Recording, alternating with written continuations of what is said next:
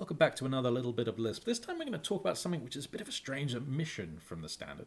And that's that there isn't just a general tree walking function. So let's say, for example, we have a tree like the one over here. So we have this a tree variable, which I'll compile now. We've got it here.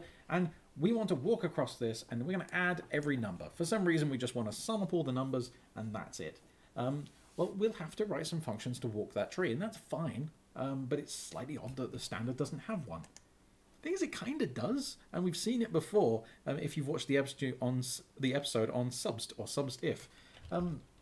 It's a bit of a jerry-rigged way of doing it, but let's look at the signature quickly. Subst if takes a tree and a function which is going to run, this thing is going to run on every element in the tree, and a value, if this function returns, if this function the test function returns true, then it's going to replace that value in the tree with this new one here.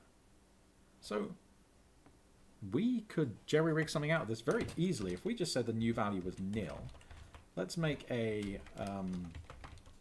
actually, let's not make a helper function. We'll just do a lambda right here. So do lambda x, and then we're going to say when the thing is a number, because that's what we're trying to do, add up all the numbers, then increment total by x, by that number. And then we're going to make sure we always return nil from here. And then where are we? Now we just need to pass in the tree, which let's pass that in as an argument actually up here.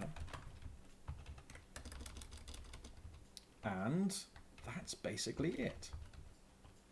So if we now run test, passing in a tree, we can see it comes back with 203, which you have to trust me is the correct result. So what's happened here? Substitute if is desperately trying to do what we've asked it to do, which is to look for things to substitute in the tree. So it's walking down the tree and it's going, hey, is this something I need to substitute? And every time we say, nope, keep going. But what we're using as a side effect is we're going, hey, this is a number. Cool, let's increment this total we're keeping out here, and then we can return that instead. We don't care about the result of this. So this is one way we can kind of misuse this.